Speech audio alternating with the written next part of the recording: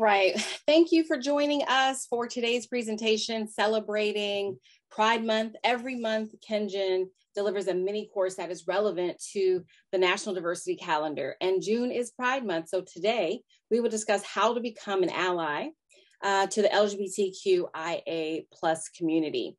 My name is Kennedy Cobbin Richardson, and I am a partner at Kengen. We are a consulting firm specializing in diversity, equity, and inclusion. And we bring an innovative and holistic approach to developing people, teams, and culture in organizations who pursue purpose as well as profit. So our training is a 12-step course that helps people, one, acquire the essential skills to have courageous conversations. Secondly, we help people acknowledge and accept the history and context of injustice in America. And certainly there are many communities that are experiencing injustice. And so injustice anywhere is injustice everywhere. Number three, we help people articulate the lived experiences of marginalized groups so that when that marginalized group is in the room, that they are still represented by people who, don't share their same experience, but those in those spaces, it can be recognized. And fourth, our goal ultimately is to help you act as an ally to accelerate DEI wherever you live and work. June's presentation will help you understand the history of the Pride movement and give you ways to be an ally to the LGBTQIA plus community. A little bit about me. My passion is helping people become allies with marginalized communities. I am a DEI consultant for multinational corporations and nonprofits. My specialties are youth development, workforce development, healthcare, and financial services. My titles include a nonprofit executive director for 2 youth-serving nonprofits, a senior director of communications and business engagement for the Workforce Development Board in Las Vegas, Nevada, and a marketing professional for AmeriFirst Financial and Pfizer Pharmaceuticals. Again, my passion is really helping people embrace both themselves and society on their journey to allyship. And so what is an ally? Just to be specific, because there are a lot of terms thrown out there, but we want to ensure that we're using the correct language, which is a lot about what today is. And it's a person of one social identity group who provides actionable support to members of another group. And so it requires action. It's the difference between an advocate and an ally. Typically, a member of the dominant group forms an alliance with a marginalized individual or group that is being discriminated against or treated unjustly. And so here's a short video on the price of exclusion. Individuality. It's something we all have in common, but for some, the thing that makes them different, being gay, lesbian, bi, trans, or intersex, marks them out for abuse. According to surveys, between half and 2/3 of LGBT youth experience bullying in childhood, forcing 1 in 3 to skip or even drop out of school. Many LGBT adolescents are rejected by their parents and thrown out of the family home and end up living on the streets. Some 40% of homeless youth living on the streets of major U.S. cities identify as LGBT or queer. Bullying, isolation, and rejection leave deep scars. Gay and lesbian youth are up to 4 times more likely to contemplate suicide compared with their straight peers, while young trans people are almost 10 times more likely to have attempted suicide than the general population. Workplace discrimination is widespread. In a recent European survey, 1 in 5 LGBT people reported experiencing discrimination at work in the past year. Studies suggest rates of joblessness, poverty, food insecurity, and depression are all higher among members of the LGBT community. For the individuals in question, these are personal tragedies. For the wider community, they represent an enormous waste of human potential, of talent, of creativity, and productivity that weighs heavily on society and on the economy. A study that looked at 39 countries found a clear link between the marginalization of a country's LGBT community and a corresponding loss of potential economic output. The cost of homophobia and transphobia is simply colossal. From a shrunken labor force and a flight of talent to lost productivity. According to a recent World Bank pilot study, discrimination against lesbian, gay, bi, and trans people could be costing an economy the size of India's up to $32 billion a year. The drag on growth filters into lower tax receipts for the government, meaning less money for health, education, and other essential services. No wonder the UN calls combating homophobia and transphobia both a human rights priority and a development imperative. The cycle can be broken. More and more countries and companies recognize the benefits that flow from tackling homophobia and transphobia. For companies, that might mean adopting new corporate policies to make the workplace safe, fair, and accepting for all LGBT people. And looking at their business practices up and down the supply chain for ways to reinforce anti-discrimination efforts. For countries, it means new laws and effective public education and training. The result? A world that is free and equal, and more prosperous too.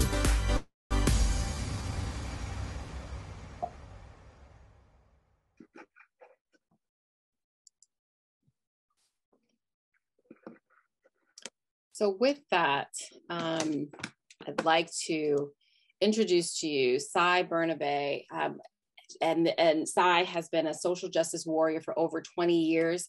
They have worked with the AIDS Project Los Angeles, AIDS for AIDS of Nevada, and the LGBT Center of Southern Nevada. They are dedicated to an intersectional and inclusive approach to teaching and community mobilizing. They identify as queer, transmasculine, and non-binary, and use all pronouns. They've worked as an outreach worker, case manager, and educator with HIV plus people, gender diverse communities, and LGBTQ plus youth. I am so excited to introduce to you Cy, who is leading Gender Justice Nevada, and you are in for a treat. And so I'm going to stop sharing, Cy, so that you can take over this presentation. Welcome.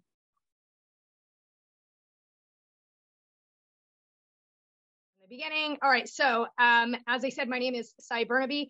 One little correction, and this is my fault because it's still floating around the internet. I actually don't use all pronouns anymore. I use exclusively they and them. But as we get to pronouns and talking about those things, I'll definitely address that and why some folks change pronouns and what that means. So first, I want to bring your attention to the flag that you see on that first slide there. That is the most up-to-date pride flag that we are now using. The original pride flag, which was created by Gilbert Baker in 1977, the year I was born, and then it premiered the year after at the Pride Festival. It actually had more stripes, but they had a hard time getting a hold of the dye for all those stripes. So eventually, within the next year, they settled on the 6 stripes that you see.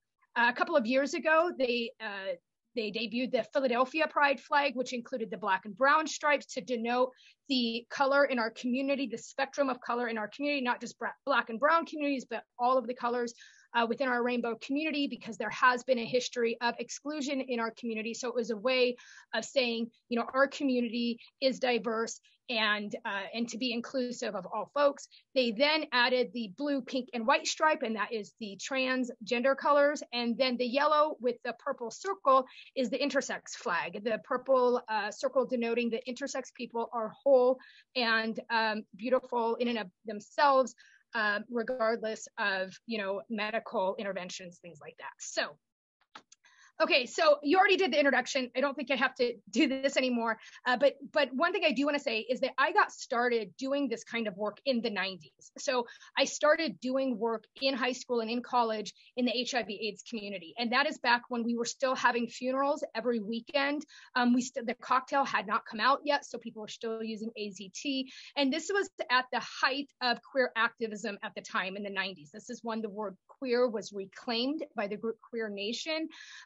We saw ACT UP we saw a lot of direct action activism. And so this is when I got involved in college, and it really helped form the kind of activist I am, the kind of community organizer I am, and how I teach. I came out as gay in 1997. And nobody was openly gay at that time. This is before Ellen DeGeneres even came out, or Rosie O'Donnell, or any of the athletes and politicians we see now that are openly gay. I remember thinking when I came out, you could literally count on one hand the amount of openly gay celebrities. It was like Elton John, Melissa Etheridge, and like Boy George. Everybody else, it was a secret. And so coming out in the late 90s, what that meant was that you didn't have access to a lot of the inclusive language that we have now. So you could either be gay or lesbian or bisexual or trans. And so when I came out, I was like, okay, well, I guess I'm a lesbian because I was assigned female at birth, and I'm gay.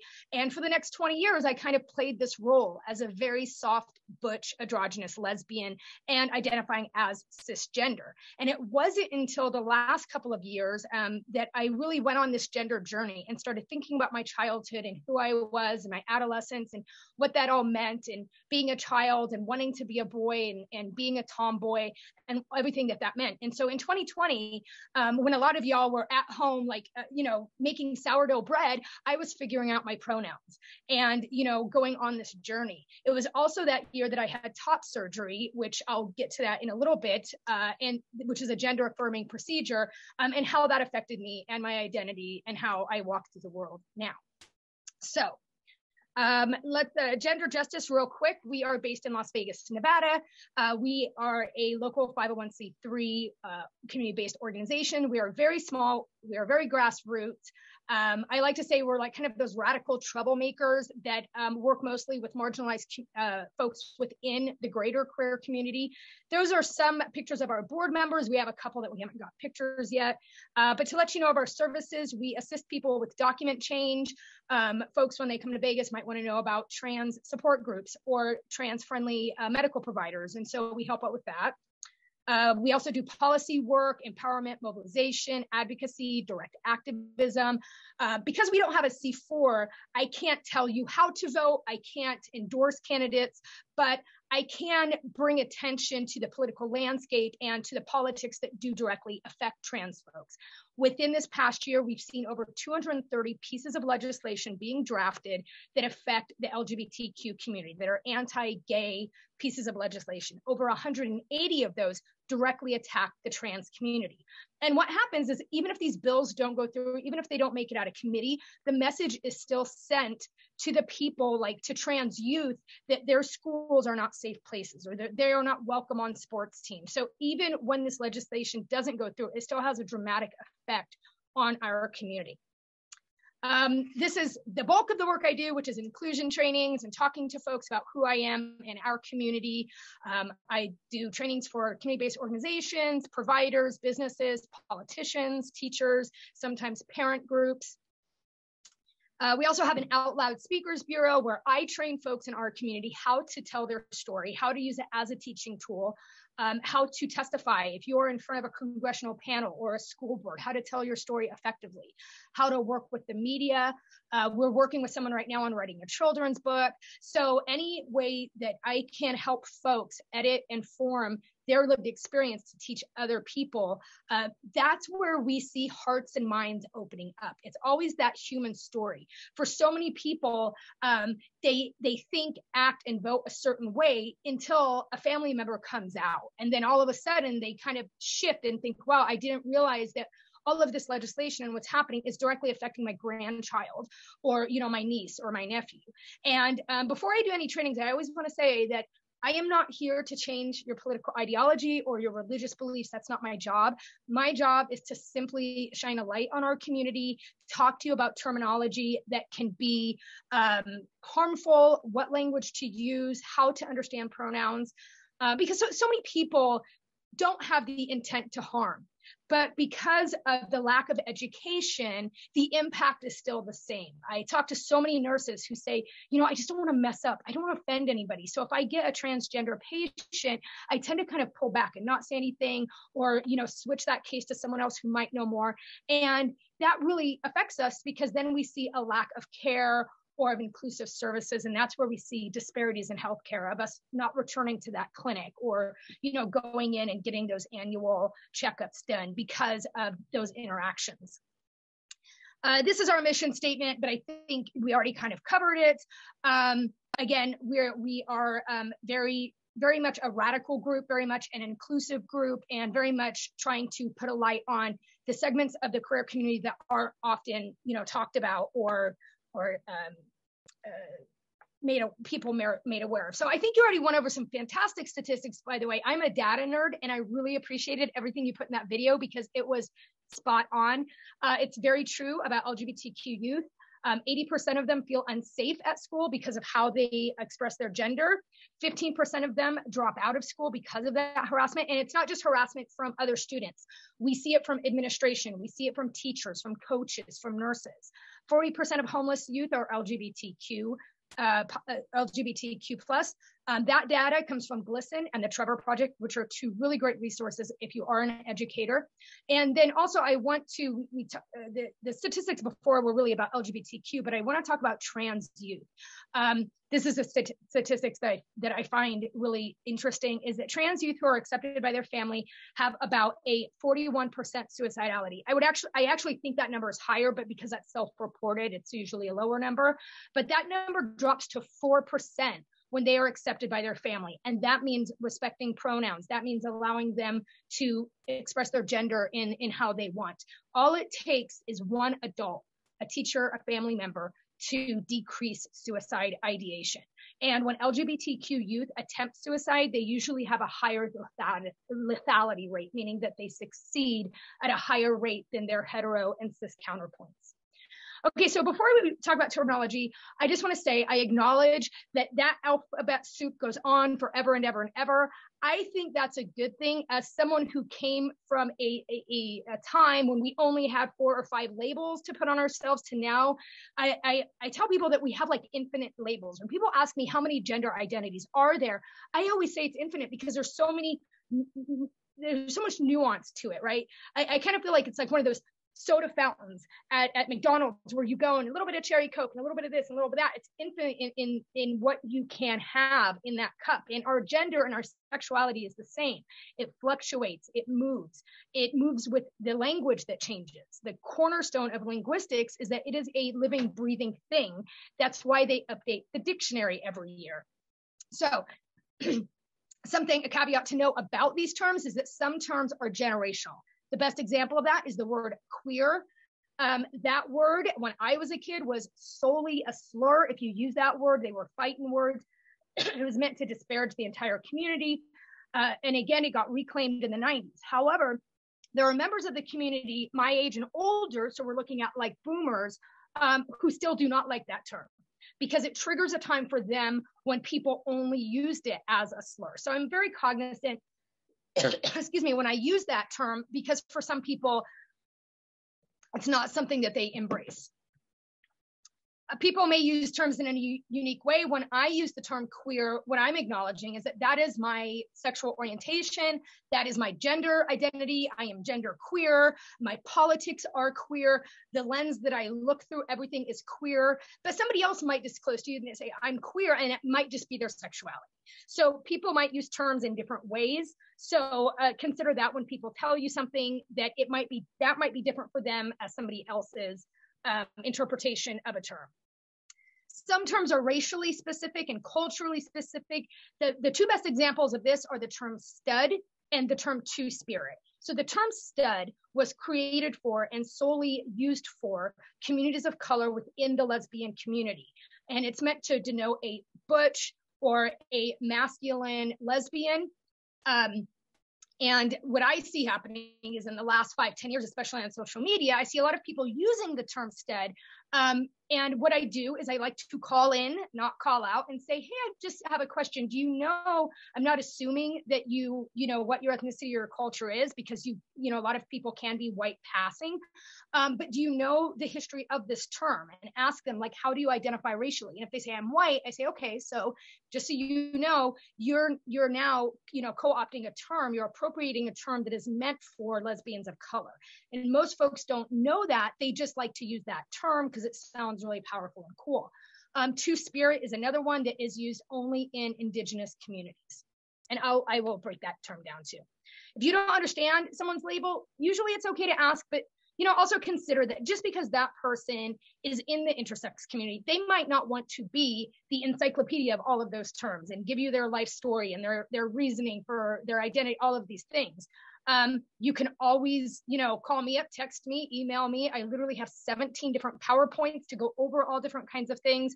And then of course, there is this wonderful thing called Google that you can use and check things out too. And I'm going to give you some resources at the end that will, if you want to further your education, you can go down these wonderful rabbit holes on the internet. All right. Okay, so I love this infographic. It's from a website called allgaylong.com. And when I tell you there are infinite labels, this is what I'm talking about. These labels go on and on and on. Like you can click, it's interactive. And what this is looking at is gender identity. If we look at sexuality on a spectrum, we look at the Kinsey scale from 0 to 6, which also acknowledges asexuality. But Kinsey did a study almost 100 years ago in saying that we all exist on the sexuality spectrum. Gender can be seen the same way. Although there are some people who also see it not being on a spectrum, but more of a spirit kind of format. But I like to look at it like on the spectrum, and that we have masculinity and femininity. And then in the middle, we have this wonderful space of being without gender or with all genders or non-binary. And so in the blue, you see the masculinity, and that's where you will see the term stud. It is an offshoot of the butch label, so it's considered under that umbrella.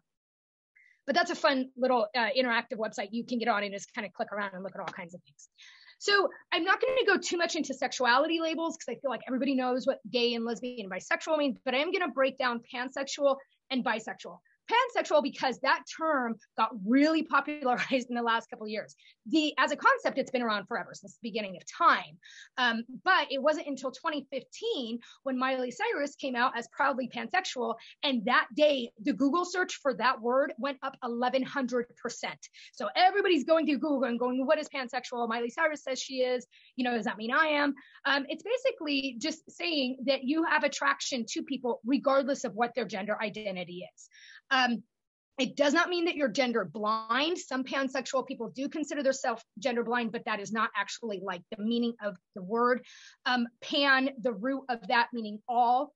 So as with pansexuality, we also have another term that often gets conflated with it, which is bisexuality.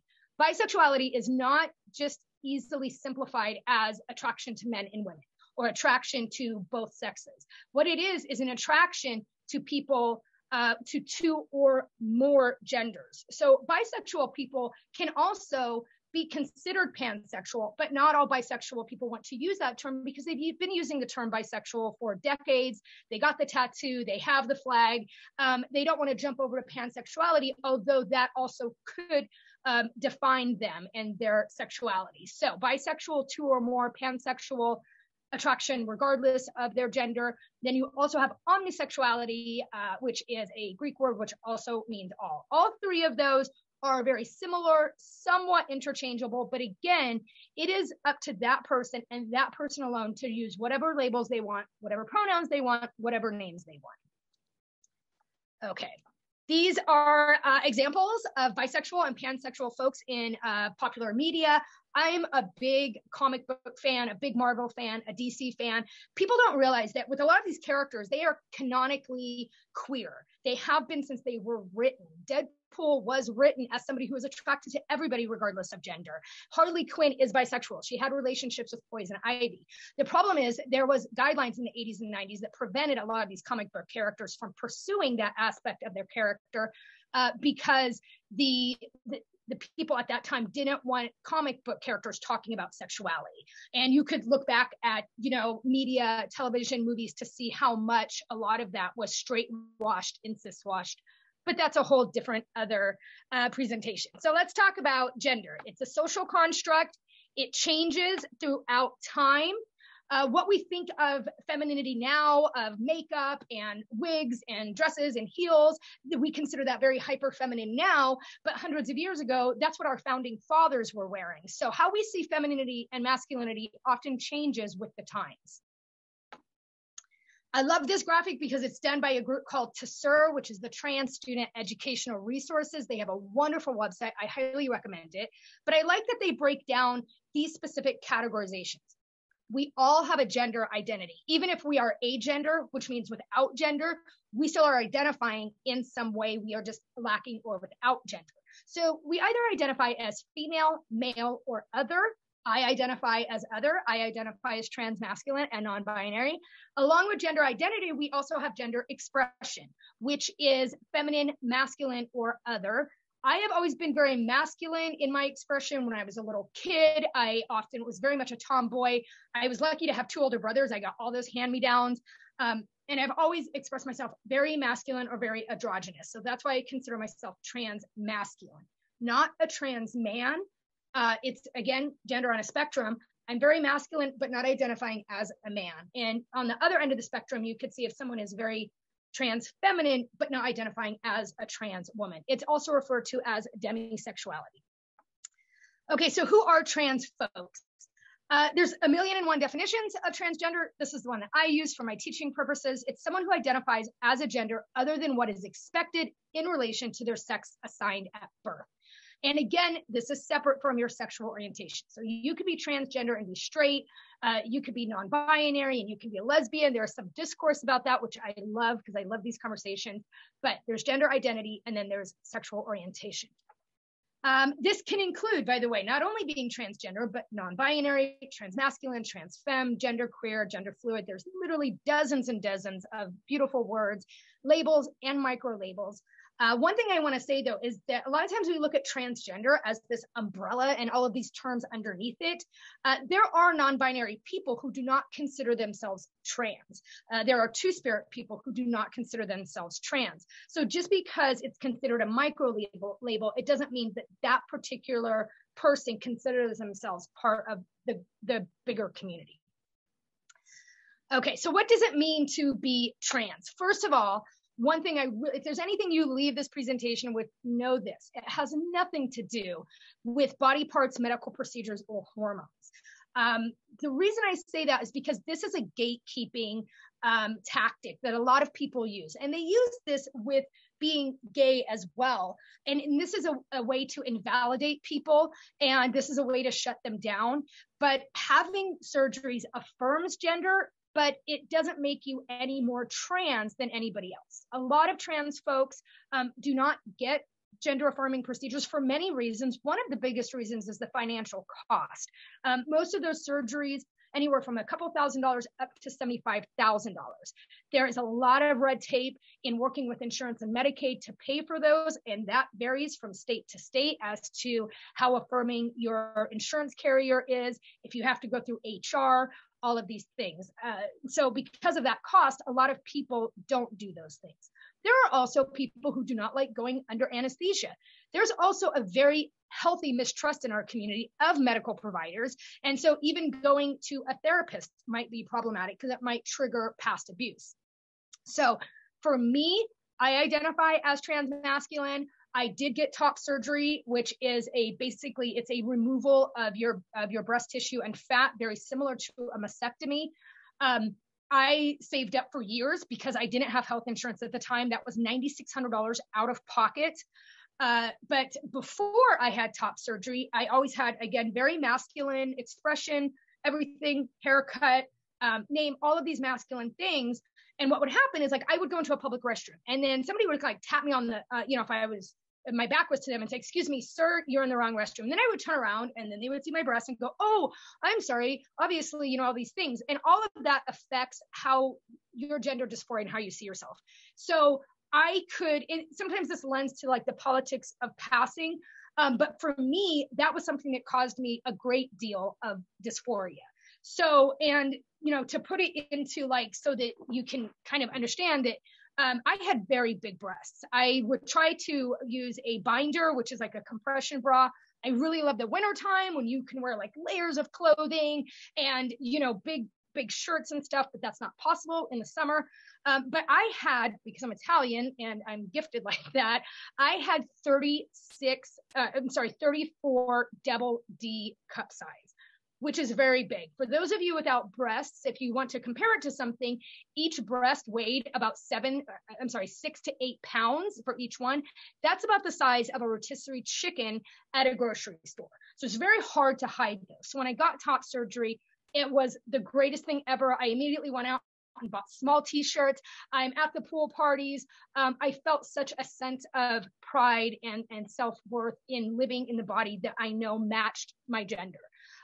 But again, if people are not having those procedures, they're not doing those things, they are not on hormone replacement therapy, it does not make them any less trans. And it can be very damaging and harmful to ask them, oh, well, have you had the surgery yet? Are you on hormones? All of those things can be very invasive questions and should not be asked.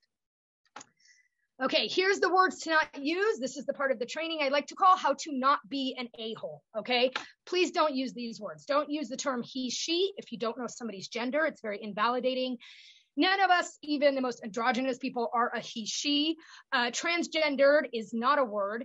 I see it in media a lot when they talk about folks. Ellen DeGeneres did not get lesbianed. I did not get transgendered. It's not something that happened to me. The term transsexual is very outdated. And again, there they are linking sexuality and gender identity. The term tranny is somewhat debatable because we still use it, we still embrace it within our community. But words that are used in our community by us, it doesn't necessarily mean allies outside of the community can use those terms. And that is very similar in many other cultures that outside you respect that language belongs to us. Hermaphrodite is an outdated term for intersex. Now, cross-dressing is still, it is more seen as a fetish or something that folks do, but not intrinsically tied to sexuality or gender identity. There still are people who use that term for themselves. And again, if somebody uses it for themselves, it is not anybody's place, even mine as an educator, to say, actually, we're not using that term anymore. There are a lot of people who use those older terms because that validates them and that empowers them, so they use that. I know folks in the trans community who still say, I'm a proud transsexual, because that is what they fought for decades ago. The term transvestite is also very outdated. At the bottom there, please never use dead names. Dead names are the names that people went by if they did change their name. Not all trans folks change their names, but it's the name that they were born with and assigned. My dead name is all over the internet, so you can find it because I've done activism before I changed my name, but I prefer people not know it and not know that about me. I even look at that name now and it's almost like a different person. That name ended in an A, and I am not feminine in any way. So when I changed my name, the feeling of like, that is me, that's finally me. I finally see and know myself in that name. But it is never okay to ask people what their dead name is. If you are a provider and you have paperwork, like whether you're a police officer or you're a nurse and you have a file and they have not legally changed that name, the best thing to do is ask them, is this the name you go by? Are these the pronouns you use? And there should be a space somewhere on that client file that can say, this person goes by this name. It should not be preferred. It should not be a preferred pronoun or a preferred name. I don't prefer you use those things. That is my name. Those are my pronouns, whether I've legally changed it or not. Then when you're not interacting with that patient or with that person, then yeah, you sit down, you do the billing, you write the report in that old name. But please do not use that when you're interacting with them. Okay, social transition and medical transitioning. Social transitioning is just what I was talking about. Your pronouns, how you express your gender, your name, things like that. That is social transitioning. That is usually the first couple of steps for someone on their gender journey, although it is not always like this linear journey. Sometimes we change our name. For me, I went through a couple different versions of like what I wanted my pronouns to be, because I wanted it to fit. When it finally fit, that's when I said, okay, that's where I really like they, them. And again, some people go and do social transitioning and don't have any medical transitioning. Okay, another thing I hope you leave with is this, and this goes to gatekeeping, but gender diverse people, meaning trans, non-binary, everybody under that gender diverse spectrum, do not owe anybody hyperfemininity or hypermasculinity. You should not expect that if somebody's identifying as a trans woman, that they are hyperfeminine, because we don't expect that of cisgender women. We don't expect that when women are walking around, they're always in makeup and heels and a dress and things like that, to accept and affirm them as a woman.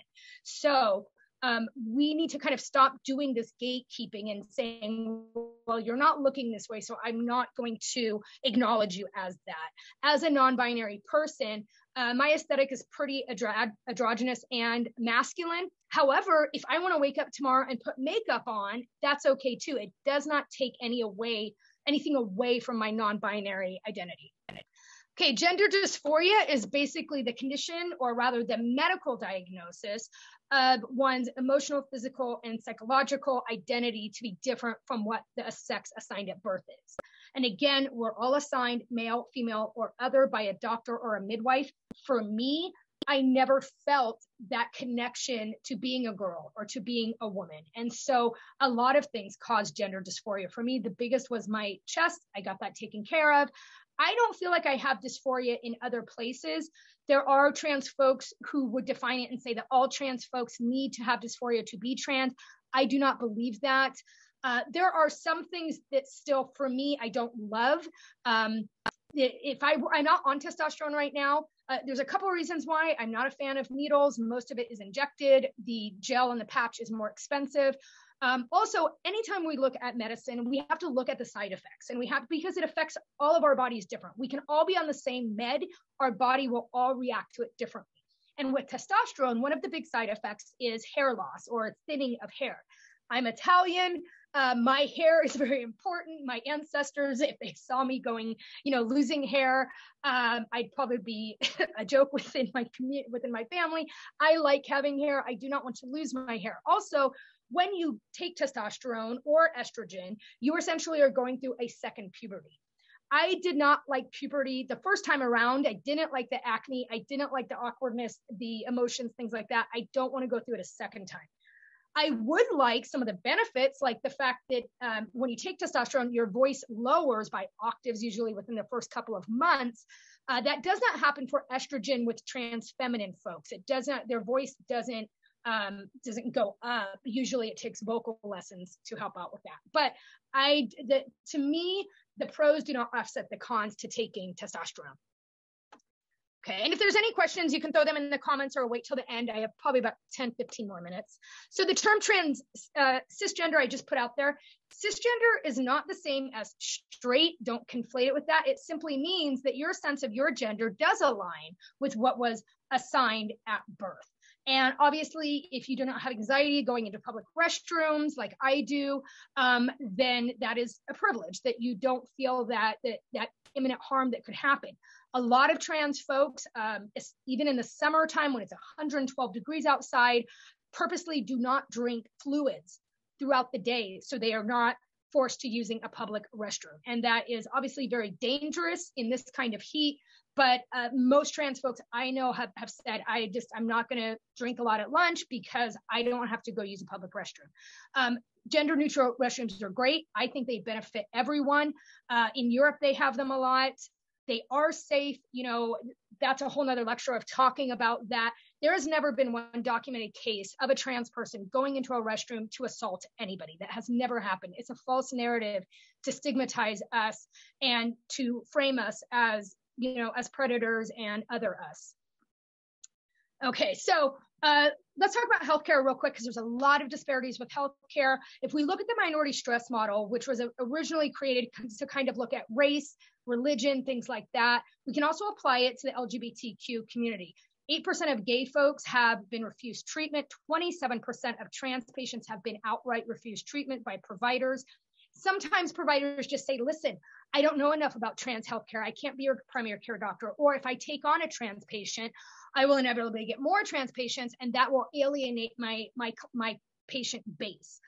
This happens all the time. It is legal in many states. Because of that, again, we have a healthy mistrust of medical establishments. 29% of trans folks have had to explain who they are, their bodies, their healthcare. I've had many doctor appointments since my top surgery.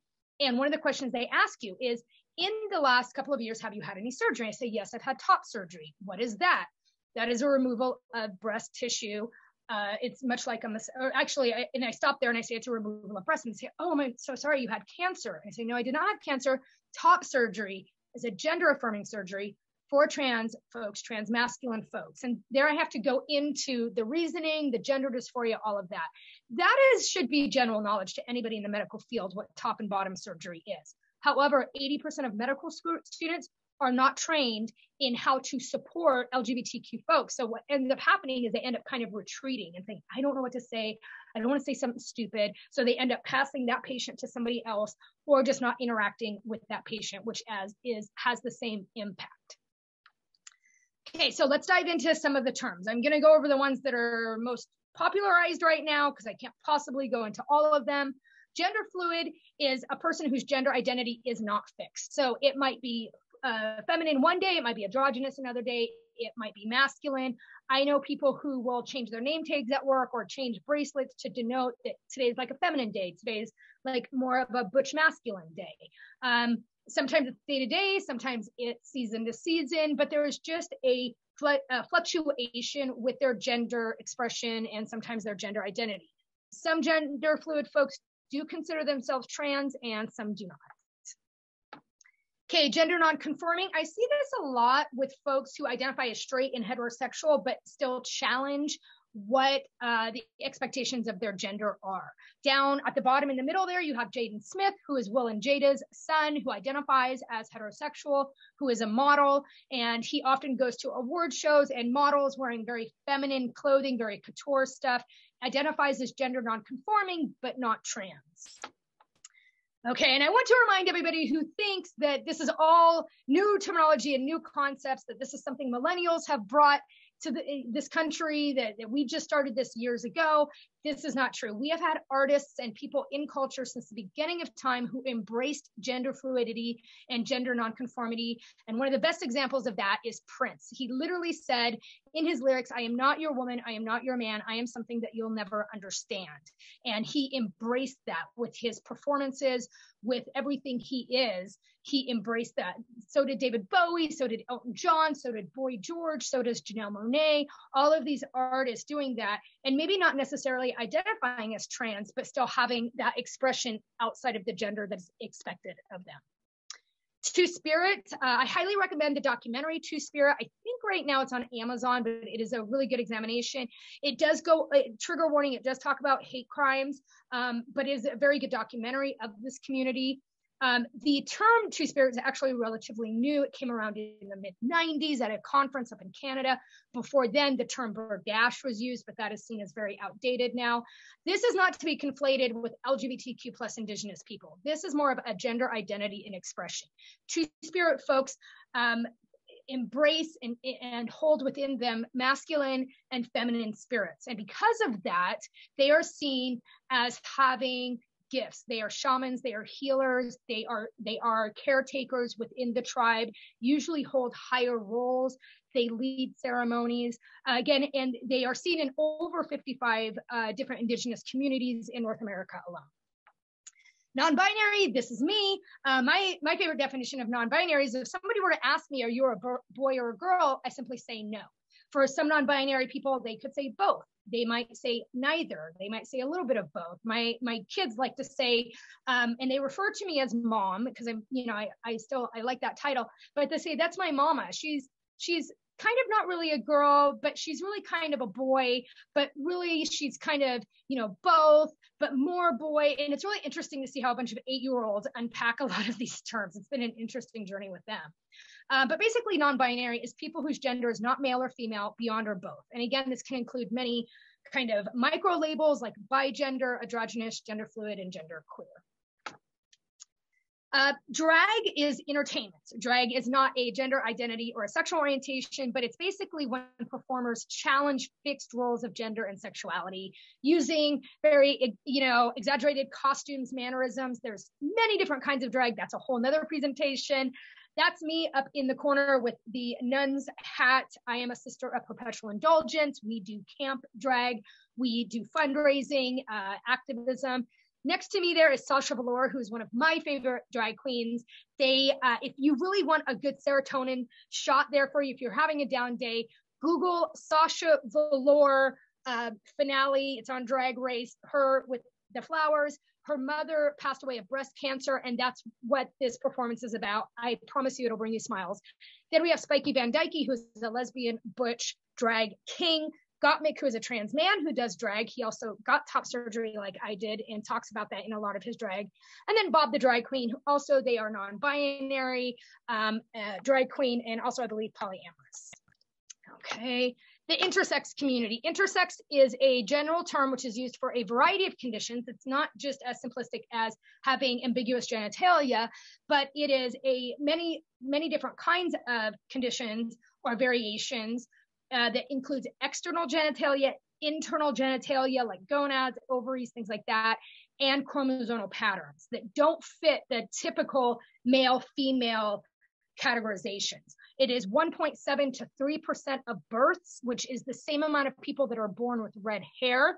But they don't know exact statistics because historically, when children are born and assigned intersex, there is instant plastic surgery, or immediate, I should say, plastic surgery that happens to them. So they might live their entire lives not knowing that they were born intersex. And for a lot of intersex folks, they might not consider themselves a part of the greater LGBTQ community because it is not necessarily a sexual orientation or a gender identity.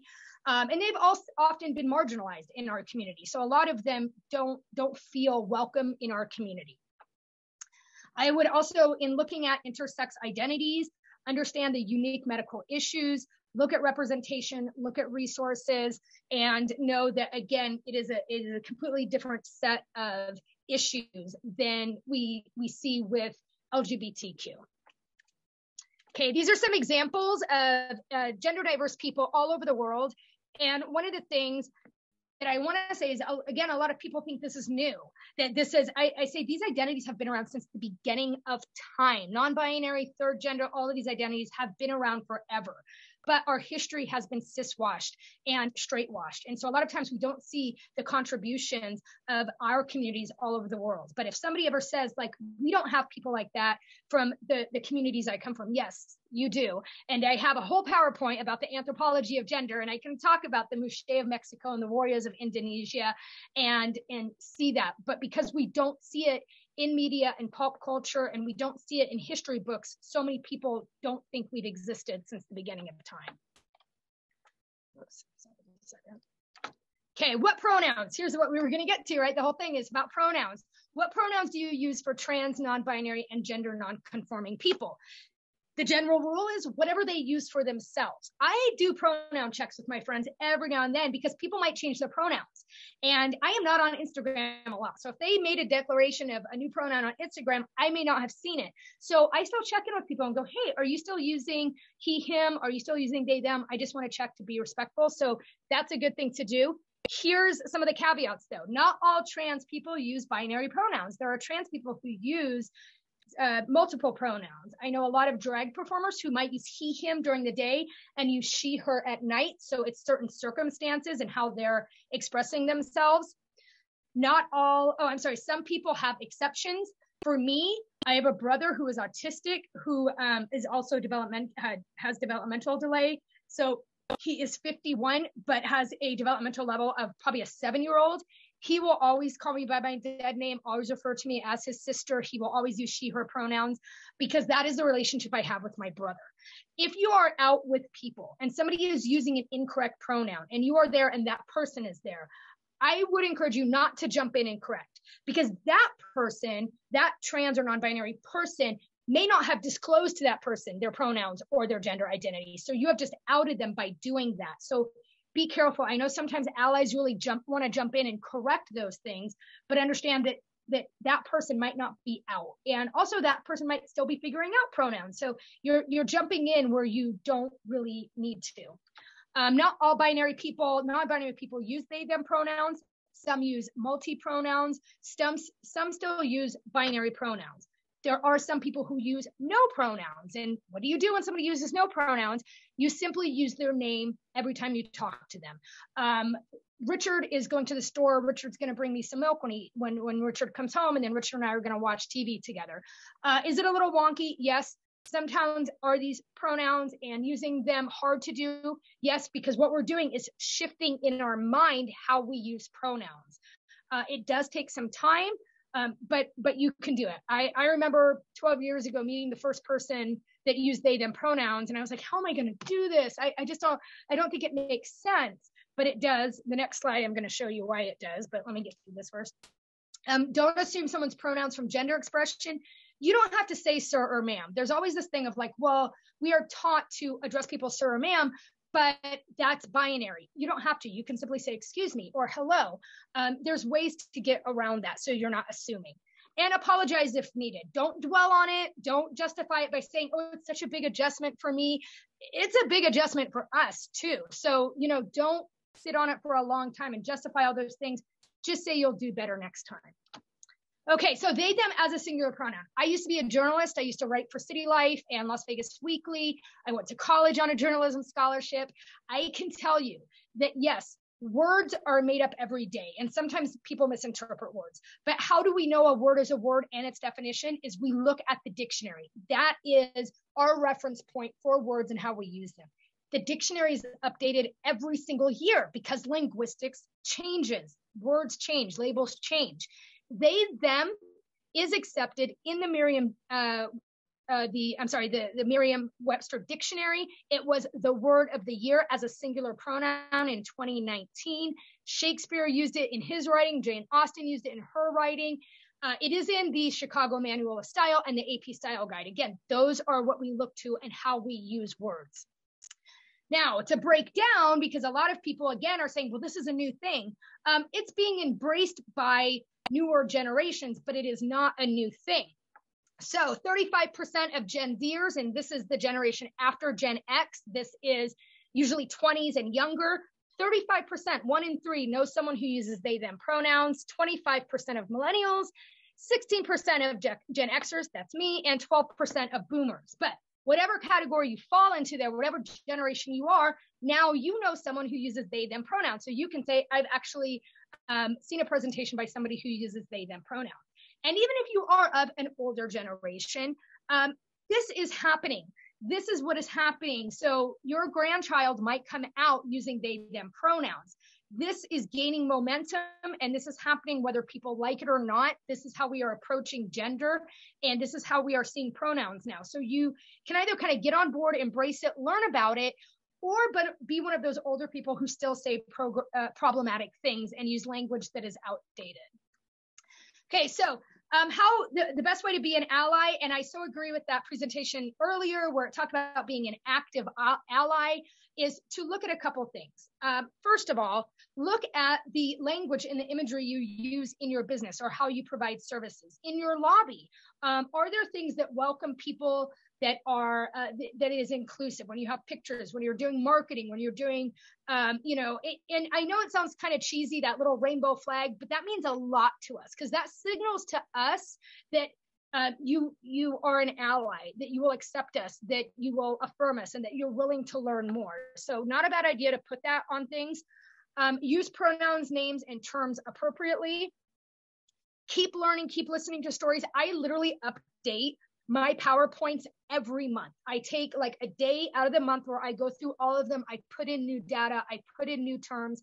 This presentation right now will be obsolete in 3 years. So please keep learning, keep using the resources that I'm going to get you to update your glossary and things like that. Also, don't assume that the people around you are straight and cisgender. I often teach to student nurses, and I've heard from many of them saying, hey, I don't have any colleagues that are LGBT. I don't know any trans people. And I know trans people who are in the room, but they live what you refer to as a stealth life, meaning that they do not come out as trans and they simply identify as that binary man or woman. And usually that is done because of safety. They do not want to be outed. So you have had interactions with LGBTQ plus people. I guarantee you that. You just might not know it. And the problem is that when we assume everybody is cis and straight, that's when people say gay jokes or they make disparaging comments about things. And that will pretty much guarantee that that person will not ever come out to you because they do not see you as a safe space. here's some movies that are available to stream right now that I highly, highly recommend. There's an episode of Getting Curious with Jonathan Van Ness. It's on Netflix, and it's called Can We Say Bye-Bye to the Binary? And it really explores non-binary identities, two-spirit folks. It's an incredible, they did such a good job with this episode. I really recommend it. Disclosure is a documentary that's on Netflix that really examines how trans people are portrayed in the media, and that up until recently, it was always very negative depictions, which is what made a lot of us not want to come out, because we were always the victim or the villain. Same thing can be said for LGBTQ folks, in that historically they are not portrayed in positive lights. Boys Don't Cry is an amazing movie. I also recommend the documentary, The Brandon Tina Story, that was done on his life. Southern Comfort is a documentary about the last 6 months of Robert Eads' life. He was a trans man who was dying of ovarian cancer, who was refused care by 11 different doctors and ended up dying because the cancer spread before he could be seen. He was actually accepted into some studies at the University of Georgia, but it was too late. Gender Revolution, I believe, is still on Disney Plus. Really great documentary with Katie Couric. Paris is Burning is one of my favorite movies. It's from 1990, and it examines ballroom culture. So if you liked Pose, definitely check that out. And The Death and Life of Marsha P. Johnson, who was a trans activist, who there was a false narrative that she was the first one to throw a brick at Stonewall. She was not at Stonewall at the beginning of the night. She came later on in the night and was there for the next couple of days of the Stonewall riot. All right, here's some resources. Human Rights Campaign has really great glossary that they update all the time. National Center for Trans Equality, another great website. And then also PFLAG. So if you are struggling because you have a family member or a friend or a colleague that has just come out to you, and by the way, when someone comes out, here's 2 really horrible things you can say to not say. Please don't say, oh, I already knew. It really invalidates us. For those of us who have had to hide who we are, then we think, oh my God, does everybody else know too? So please don't say I already knew. And then also don't say it doesn't matter, because it does matter. There are people who don't use labels, and that's fine. But for a lot of us, finding a label, finding community is very important. So those 2 things, don't say those. Just say, that's great. Thank you for seeing me as a safe person that you could say those things to. I won't tell other people. And I'm really happy for you that you have found your truth and that you are on this journey now. So, all right, there's my contact information. Best way to get a hold of me is email or texting. I'm on the socials. If you're on TikTok, I'm the Gender Rebel on TikTok. I do a lot of queer history, definitions, fun stuff like that. And so that is the end of my presentation.